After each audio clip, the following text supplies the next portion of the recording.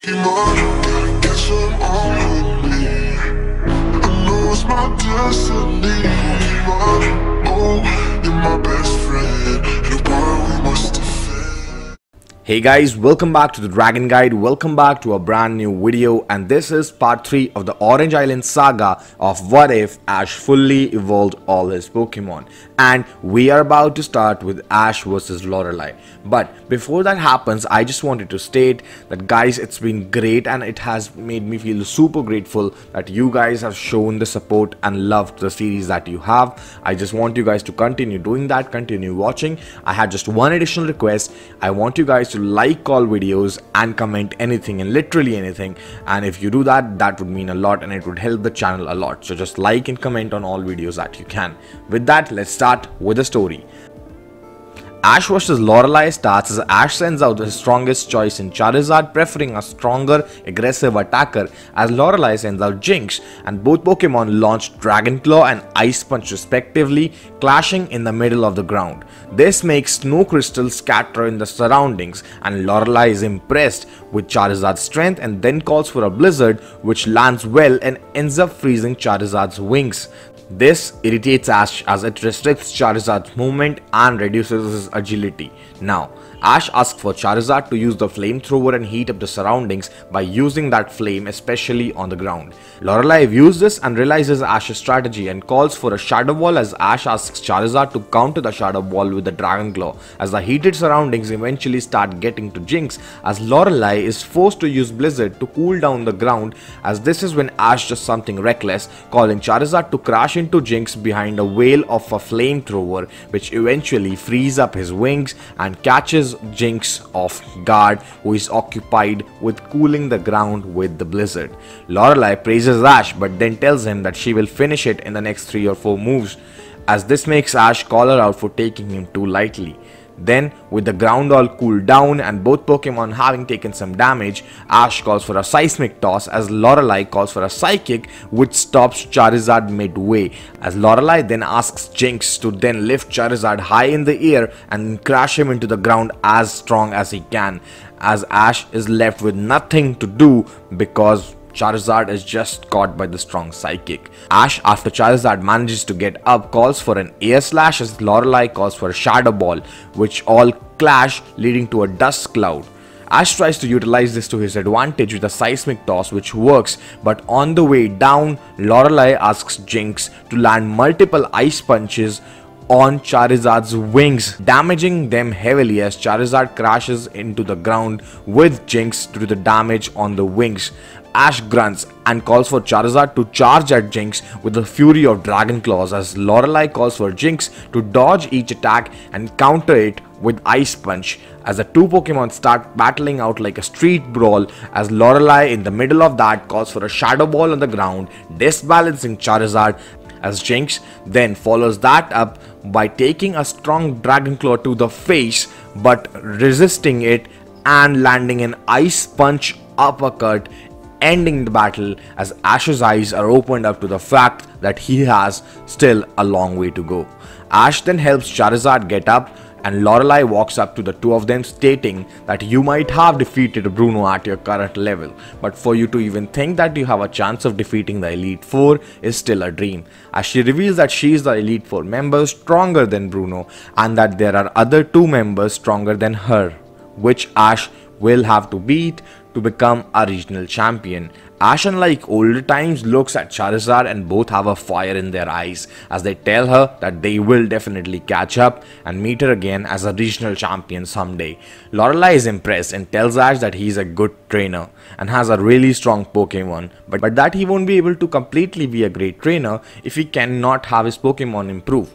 She states that if he just develops their strengths and not their weaknesses, how is he different than other trainers? And also advises him that having an adaptive offensive strategies for every situation in the battle is great, but you need to have adaptive defensive strategies in case of setback, which is harmful for you in a battle. This is what separates a good trainer from a great trainer in battle.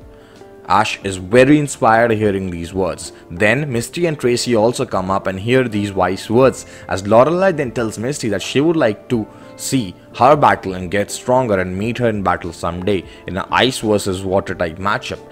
Misty is flabbergasted hearing this. Then this is when Lorelei tells them that they have a long way to go, but they are still young and they can achieve a lot more. Both Ash and Misty from this discussion are exceptionally hyped up and excited to get better. Then Lorelei sees off our heroes on a ferry heading to Trovita Island, where the next gym is owned by a woman called Marin. As Ash decides with Pikachu and Charizard that they will not just get stronger but become the best they can be. Our heroes on their way to Trovita Island stop at Shamoti Island as the weather has started to go wrong at all places, not just the Orange Islands, as they learn from Professor Oak on a call that the same is happening at Pallet Town too. Ash, sensing that things could get tricky soon, switches his team for his strongest team of Pikachu, Charizard, Blastoise, Venusaur, Aerodactyl and Alakazam, as Oak actually does recommend Ash the same and supports his decision. Our heroes then learn that the Islanders are celebrating their annual Legends Festival, which prophesizes that the Chosen One will help Lugia save the world. Now, to a surprising shift in tone, Ash is introduced to be a Pokemon trainer to the Islanders, and he is cited by them as the Chosen One, so much so that the festival maiden Melody kisses Ash, which angers Misty. Later, when Melody explains Ash's role as the Chosen One and explains that he must travel to all the islands of the legendary birds and collect 3 glass orbs representing flame, ice and lightning and bring them back to the shrine. Ash is very interested in this because this will give him a chance to see the 3 legendary birds or even Articuno again, which is a reason enough for him to do this, as Misty and Tracy, though reluctant, stay behind as Marin starts off a boat and Ash and her set to the sea to go to the Flame Island. This is when in the background we see a rich Pokemon collector called Lawrence capture Moltres with his ice cannons, and we see that the weather is consequently getting worse, so much so that Ash's boat crashes on the Fire Island, as Pikachu, sensing the situation to get worse, leads Ash to the Fire Orb as Marin waits at the shore with the boat. This is when Lawrence's aircraft detects Zapdos arriving at the Fire Island soon, as Lawrence gets excited for his second capture. This is when somehow Ash and Pikachu find the Fire Orb and on their way back to the boat run into Team Rocket as Misty, Melody, Tracy also arrive on the island. But who also arrives is Zapdos, who on Meowth's translation of his roars, we learn that he is here to claim the island for himself, but eventually is drained of all his powers by Lawrence's airship and is captured. This is when not just Zapdos is captured, but everyone including Ash, Team Rocket, Marin and Melody and everyone, they all get captured by Lawrence's ship too, and they learn about his plan to capture all the legendary birds, but they're eventually released by him because he does not want to do anything to them. Then once our heroes are released, Lawrence actually leaves because he learns of Articuno's location, who has used Ice Beam to freeze the entire island and its surroundings.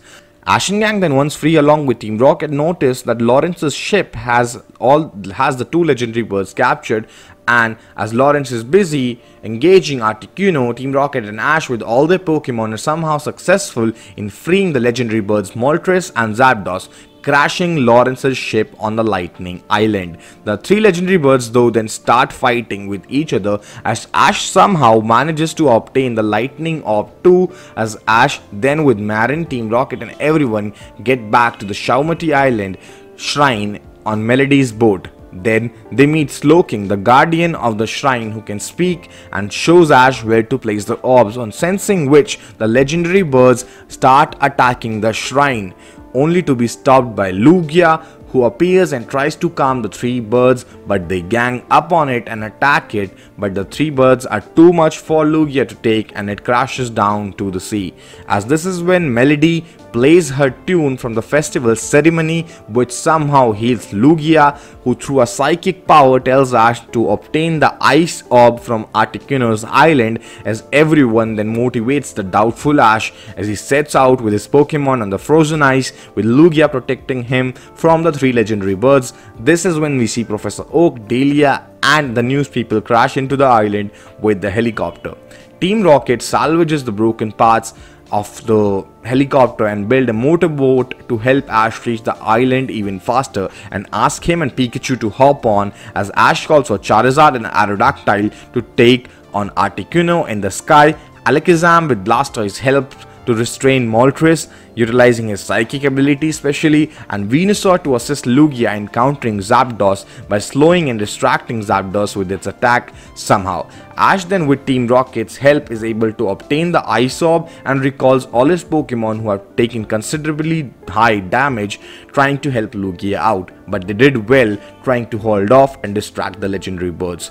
Team Rocket then asks Ash to go with Lugia alone, as they stay behind to slow the legendary birds even further with their smoke tricks, which somewhat helps until just before Ash and Lugia are about to reach the shrine, Lawrence attacks Lugia with his ship. This is when Ash releases all his Pokemon and asks all of them to unleash a combined attack on Lawrence's ship, and then the same combined attack assisting Lugia a strong attack on the three birds. As there is a loud crash and Ash and Lugia fall to the sea, as Ash manages to just recall all his Pokemon. But we also see that the three birds crashing to the ground being somewhat weakened by the strong combined attacks of Lugia and all of Ash's Pokemon.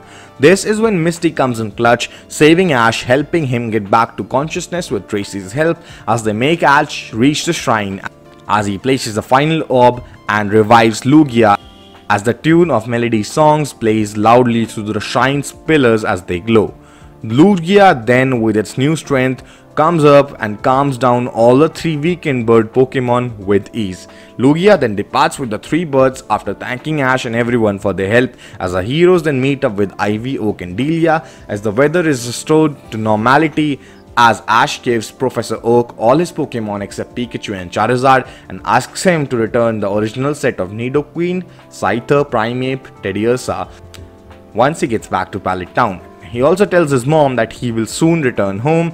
The gang also meet Ivy and ask her about Brock and his well-being, and then after Marin has repaired her ship, they leave for Trovita Island again.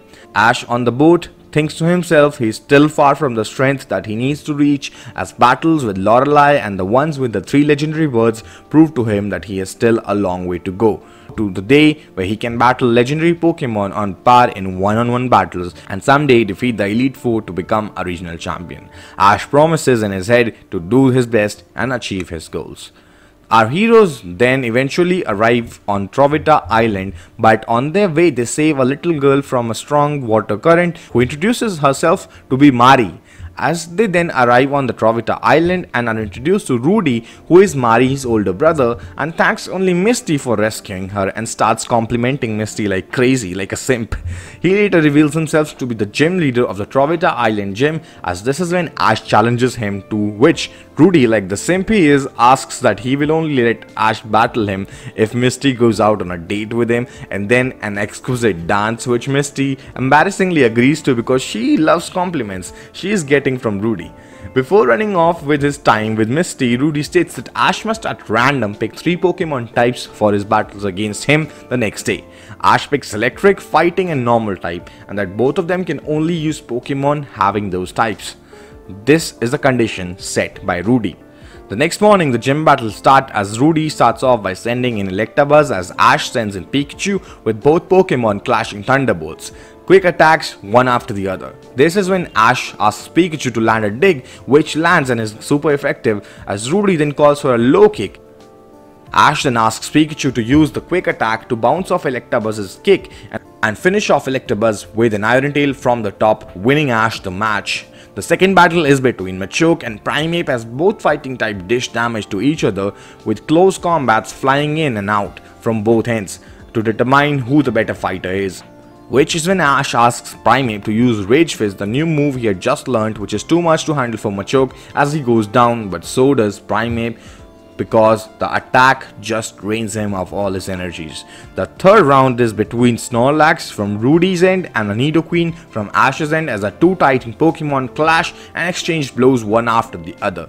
Nidoqueen is initially overwhelmed with a few body slams but gets back in the battle with a few superpowers, but Ash eventually has Nidoqueen take a Hyper Beam head on and finish off Snorlax with a Thunderbolt and a superpower, winning Ash the Spike Shell badge, as Misty then has to break Rudy's heart by telling telling him that she won't be staying back with him but leaving with Ash and Tracy as the heroes depart towards the next gym, with Rudy telling Ash that he certainly is a great trainer and he should never give up on his dreams.